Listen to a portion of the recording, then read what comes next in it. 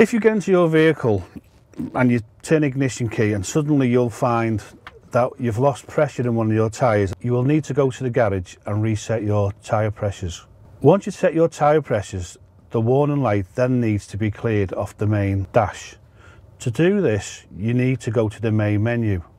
If you press underneath the reset button, with your left hand, press where the trip button is located, you will see a main menu come up at the top.